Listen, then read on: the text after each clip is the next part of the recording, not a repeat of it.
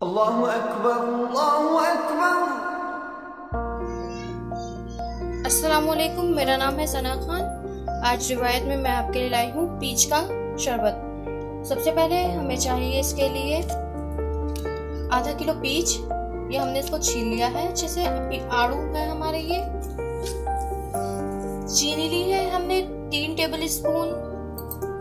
Half tea spoon नमक लिया है, नॉर्मल सादा नमक लिया है हमने यहाँ पे। और हाफ टी स्पून है हमारे पास ब्लैक सॉल्ट। ये भी हमने क्वार्टर से भी कम चम्मच लिया है। आगे बनाते हैं शरबत। सबसे पहले हम जार में लेंगे। हम खाली जार लिया है। इसके अंदर हम पीच को अच्छे से छुरी से काट के डाल रहे हैं।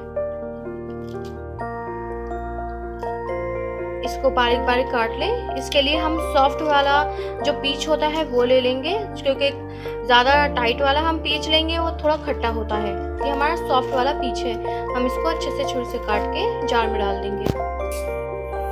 ये सारे पीच हमने अच्छे से काट लिए हैं अपने ब्लेंड में। अब हम इसके अंदर शुगर ऐड करेंगे जो हमने ली थी। हमने ये 3 टेबल स्पून शुगर है। अब सॉल्ट डालेंगे, दोनों हम सॉल्ट डाल देंगे।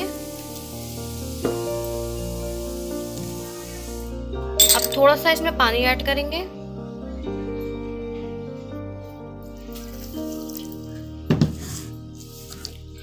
कैप लगा के अब मिक्सी में इसको पीस लेंगे।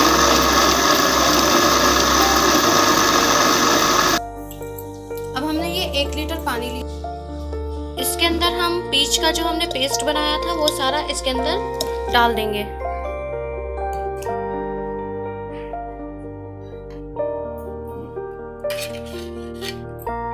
अब हम इसको अच्छे से स्पून से मिक्स कर देंगे।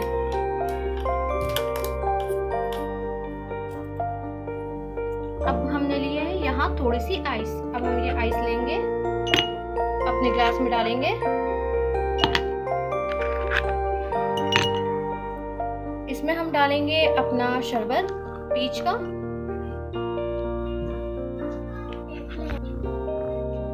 ये तैयार हो गया है हमारा पीच का शरबत। इसका इफ्तार में बहुत लुत्फ उठाएं। ये बहुत ठंडा, बहुत फायदेमंद है। अगर आपको हमारी रेसिपी पसंद आए इसे लाइक करें, शेयर करें, कमेंट करें और सब्सक्राइब करें हमारे चैनल को। बेल आइकॉन को दबाना ना भूलें। अल्लाह हाफिज।